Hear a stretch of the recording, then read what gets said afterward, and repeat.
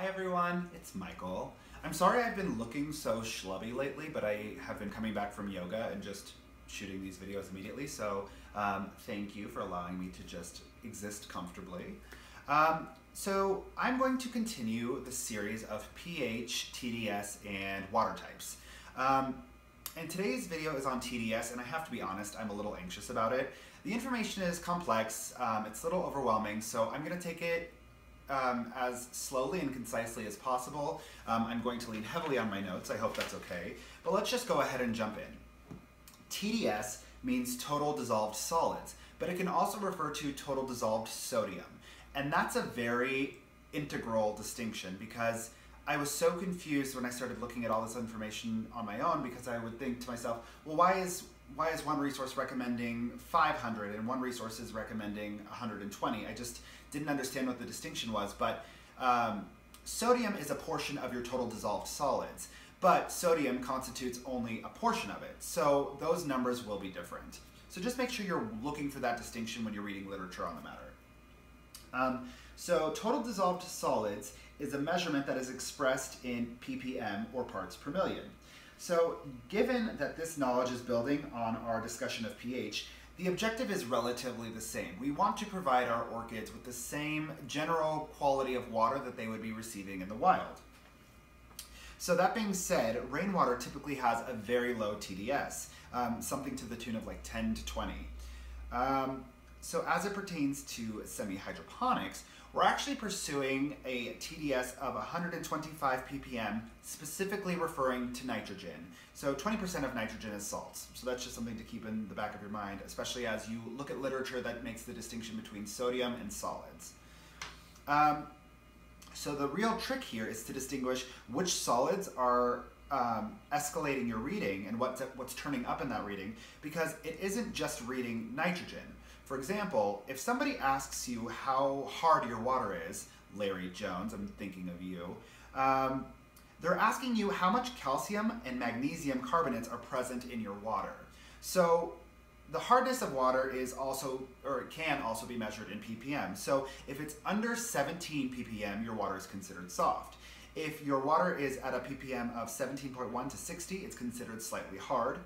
If your water is at 60 to 120, it's considered moderately hard. And if it's at 120 to 180, it's considered hard. So that's kind of the gradient scale. But it also demonstrates the fact that there's plenty of other things that are present in the water other than sodium or nitrogen. So again, it's tricky to know what your TDS actually is because it's not reading just nitrogen or just calcium or just magnesium. So the way that a TDS meter works is it actually measures the conductivity of the substance, of the water. So pure water is generally a very poor conductor, and therefore it has a very low TDS. But it's the minerals, the salts, the metals that are dissolved in a given volume of water that act as charged ions, and they therefore give it a higher conductivity. So it's actually measuring how conductive the water is. So the presence of other minerals really complicates your ability to assess the content of your water.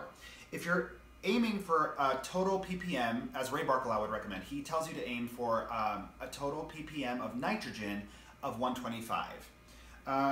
But let's think about the breakdown of our fertilizer. If your fertilizer is 20% nitrogen, then your TDS may need to read 600 in order for you to be hitting that 125 in nitrogen, if that makes sense.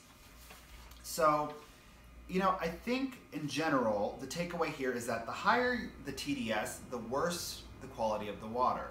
But you know what, let's do it just like we did last time. I invested in a little TDS meter, but let's get this research on its feet. Let's get up. We're gonna test a bunch of different substances. So first we're gonna test my tap water, then we're gonna test my Brita filtered water, then we're gonna test distilled water, and then we're gonna test my Brita water fertilized, then we're going to test the distilled water fertilized, and then we're going to test the water that's a runoff from a semi-hydroponic container. So that's also going to give you a snapshot of what has been happening in your containers and how much salt buildup or mineral buildup there is in those containers.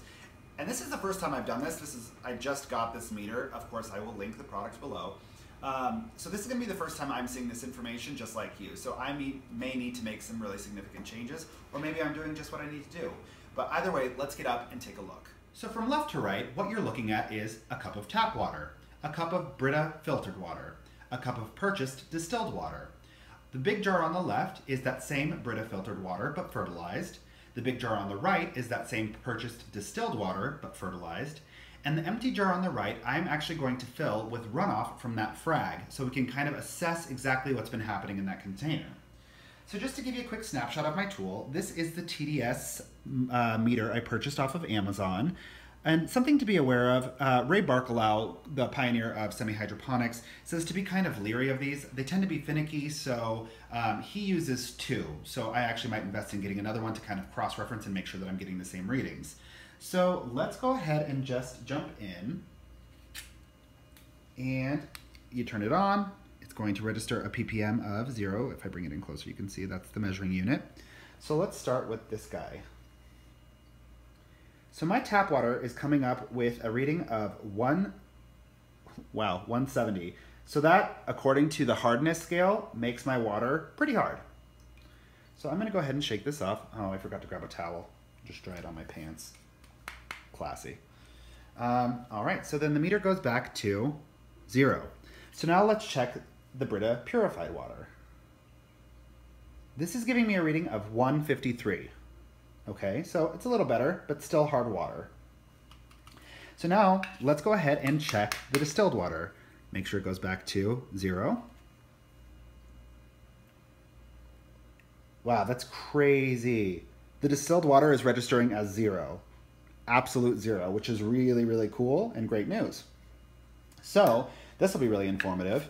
So you can see on the top here, I've actually indicated that this is my regular water that is fertilized. And then on this one here, I have distilled. So I want to make sure I keep these straight. But now let's see how much of an impact that actually makes. Oh, this is so cool, guys. I'm getting really excited because I actually understand what's going on. So this is giving me an overall reading of 336. Okay, so 336 total dissolved solids. Shake it off. And now let's go for the distilled.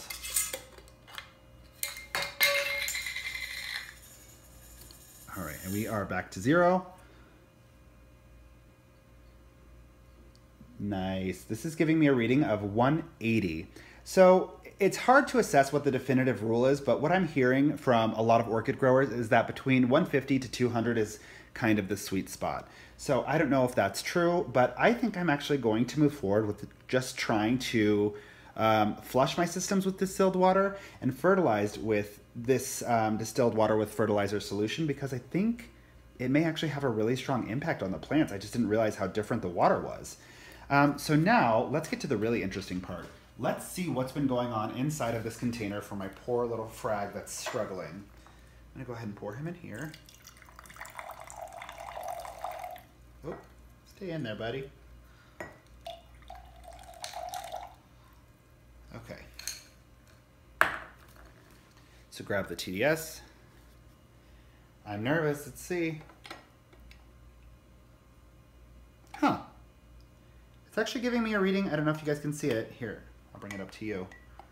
It's giving me a reading of around 312, which is kind of peculiar. I guess I was just expecting it to have been a lot higher, considering that I've been fertilizing with just regular tap water up until this point. So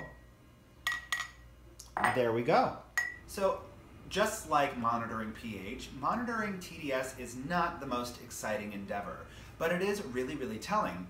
And there are certain species of orchids that are exceptionally sensitive to it. So everyone always says paphs and frags are very difficult plants because they really are sensitive to mineral content. And that always sounded like nothing to me. Like I just didn't understand what that meant when people would say it to me, so you just nod affirmatively. But look at my frag right now.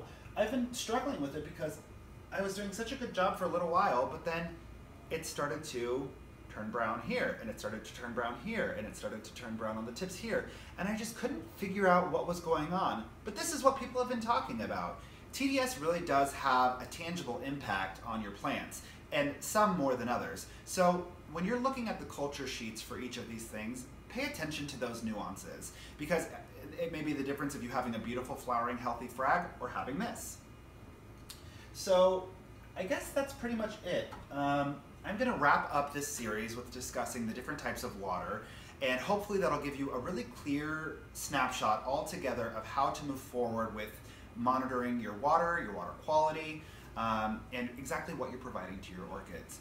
So thank you guys so much for being patient with a really heady topic. Thank you for spending your time with me and tuning in. If you have any questions, concerns, anything you want to add, please go ahead and leave it in the comment section below. I, as always, encourage you to like, comment, subscribe, and have a beautiful rest of your day. Happy growing, guys. Bye.